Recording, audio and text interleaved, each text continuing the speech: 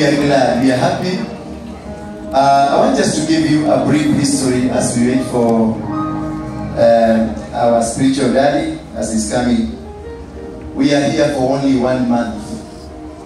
Hatujakaa sana. Tuko hapa, huu ni mwezi wa kwanza. Tumekaa 4 Sundays na Mungu ametubariki. Tulipokuja hapa, there was nothing.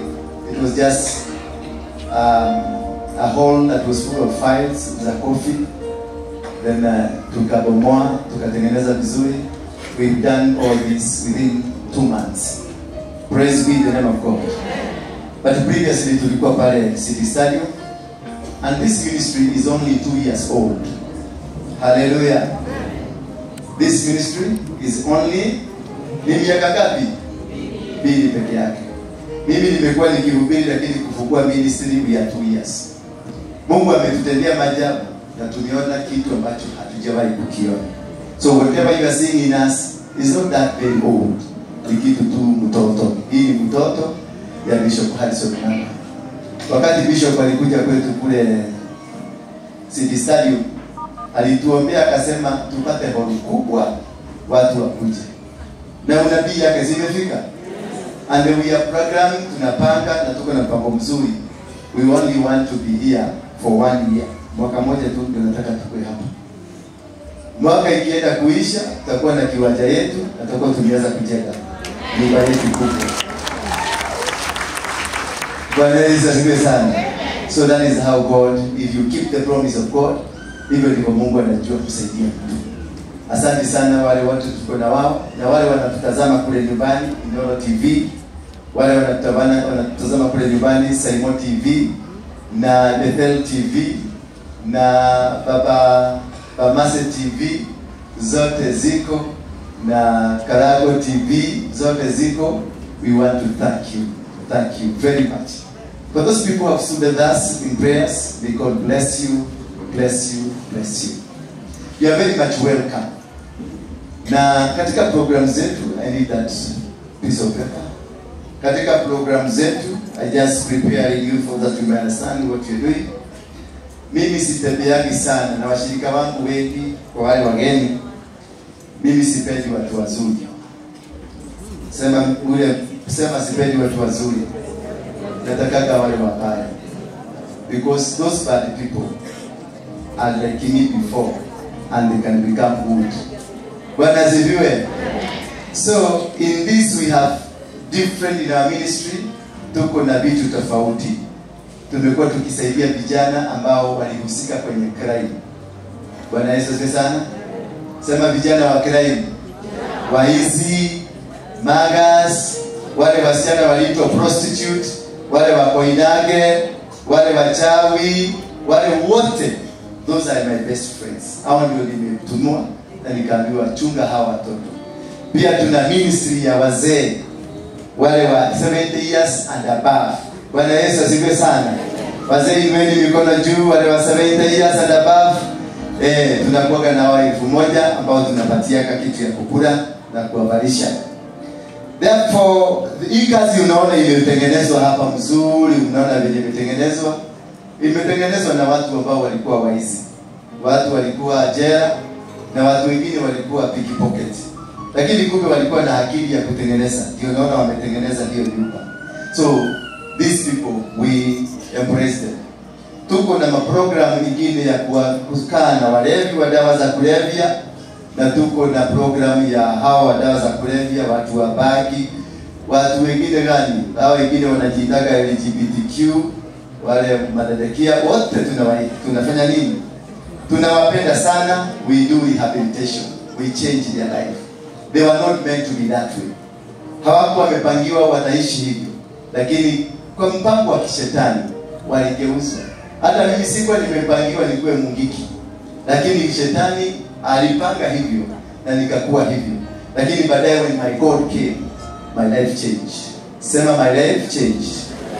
Sema my life was going to change. Sema maisha yangu itabadilika.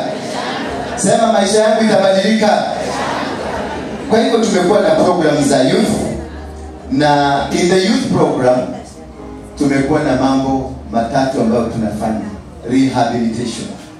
kubadilisha mtoto anakuwa full. Ukinatuletea mtu wa bangi amefanywa garbage, tunambadilisha mpaka anasimama vizuri. Na katika hiyo hali ukiangalia zile vitu unaona ziko pale na hizi ziko hapa mbele, zimetengenezwa na hao ambao walikuwa wanakuta bangi. Kwa hivyo si bangi, yani si hawakutakiwa wakuwe wabaya, lakini ni watu wazuri. So we do furniture na tunashona nguo kwa hao vijana ambao tumefanya rehabilitation. We have a company that does clothing. We also have a company that does our furnitures. We also have a company that does, we have a TV station ambayo imeanza kuendelea na interior designs. So if you want, uko na kitu unataka ufanyiwe na hawa vijana, usiwaogope, sasa ni wazuri, watakutengenezea nyumba ikae nzuri. Bwana Yesu asifiwe sana.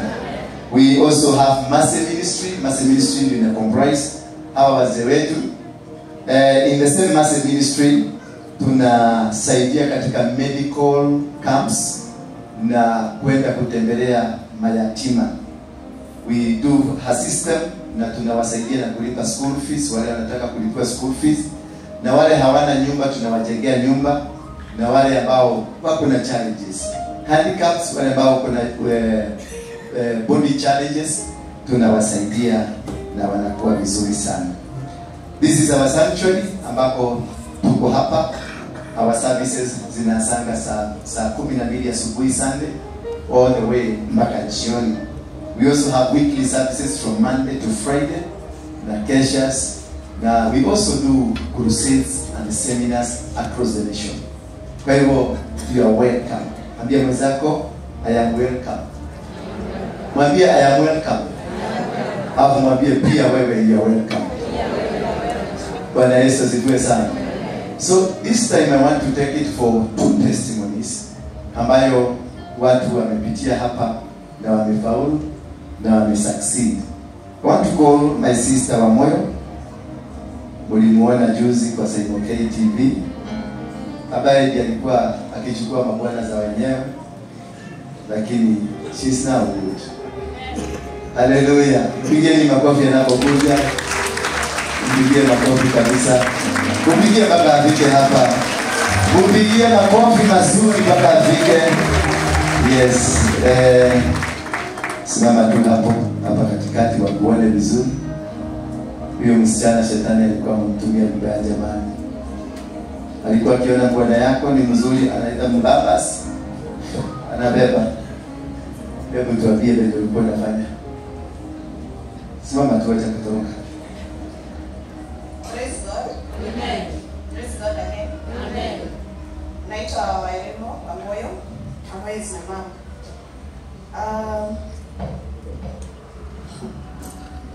Nilikuwa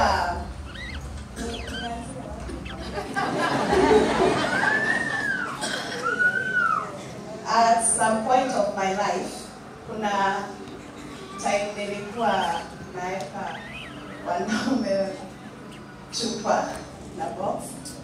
That is, nilikuwa naendea ganga, nachukua mtu wako, alafu nampea dawa, anakuwa wangu, nachukua chenye nachukua na naenda to the next victim. So ulikuwa unamwekea dawa namna gani? Kuna dawa type mingi, kuna ya chakula, kuna type nilipewa ya chakula, na kuna type nilipewa ya kuweka na huko najua ni wapi. So hiyo dawa unachukuanga, unanyoa makwapa, na huko kwingine unachanganyisha na nyama saa hizo imelala huko.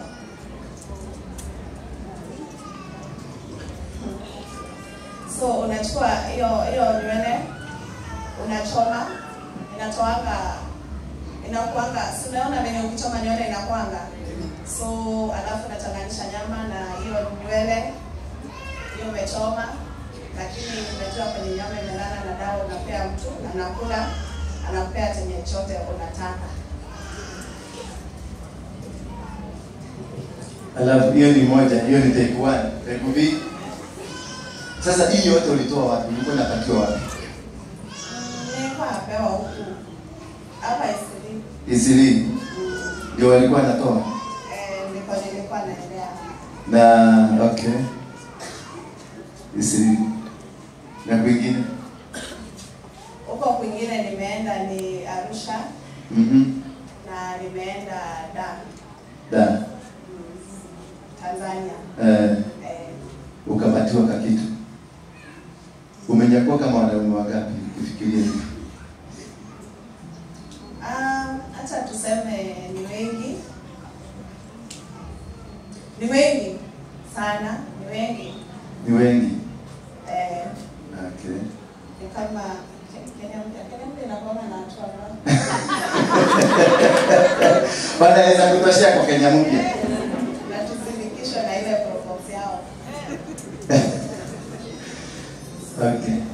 So what do you want to tell these people? Wanakutazama, ungetaka kuambia aje? Well, najua wamenitazama na kuna wengi wamenipigia. Kwa wenye wanani appreciate, I thank you so much. Na wenye bado wanapiga kunikelelesha, I also thank you so much. That was my life. I don't regret because singefanya hivyo. Kuna mtu aliokoka kutoka nianze kwenda kwa media. Kuna watu wanatamani the life of God na wanataka, kuna watu wanakuja tu kufanyiwa deliverance kama singefanya hivyo.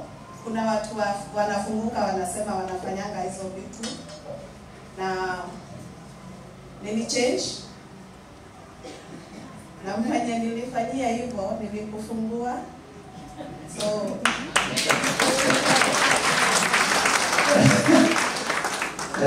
uliwafungua? Niliwafungua. So msinipigie kuniuliza kama ulikuwa part of it.